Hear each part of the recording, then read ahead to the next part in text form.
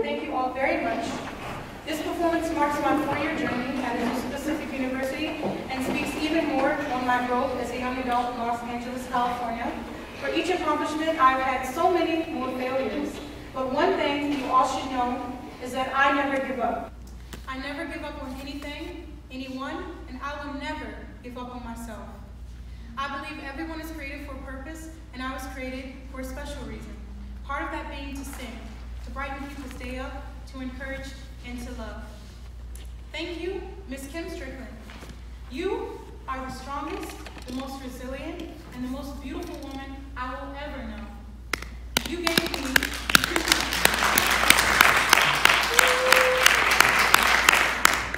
gave me ambition, determination, and strength that no one can ever take away.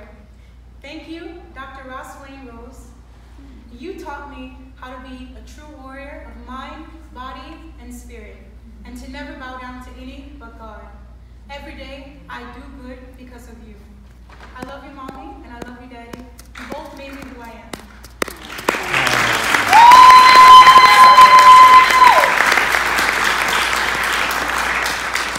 I thank you so much, Dr. Galloway, for believing in me. You have truly embodied what a classy Christian woman looks like, a woman who has self-respect. You brought me to California on full scholarship, and I could never thank you enough.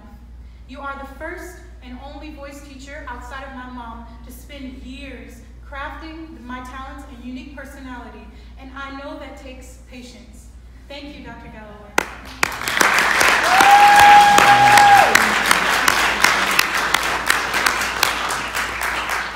And to Dr. James Albrecht and Mr. Terry Dyson. You both have instilled something I will never forget, something I recite each day. At whatever I do, be the best that I can possibly be. And with this mentality, there is no competition and there is no rush.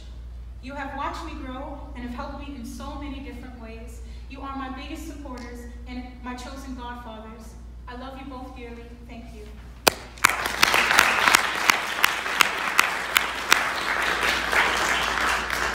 Thank you all for the constant love and support from everyone who came tonight, as well as those watching the live stream. I thank God for the spirit, faith, and love He has put inside of me. Without Him, I wouldn't sing the way that I do, and I wouldn't know anyone sitting in the audience. So thank you, God. I hope you all enjoyed the show, and there are fresh hors d'oeuvres thanks to my mom waiting in the lobby. I have one more piece.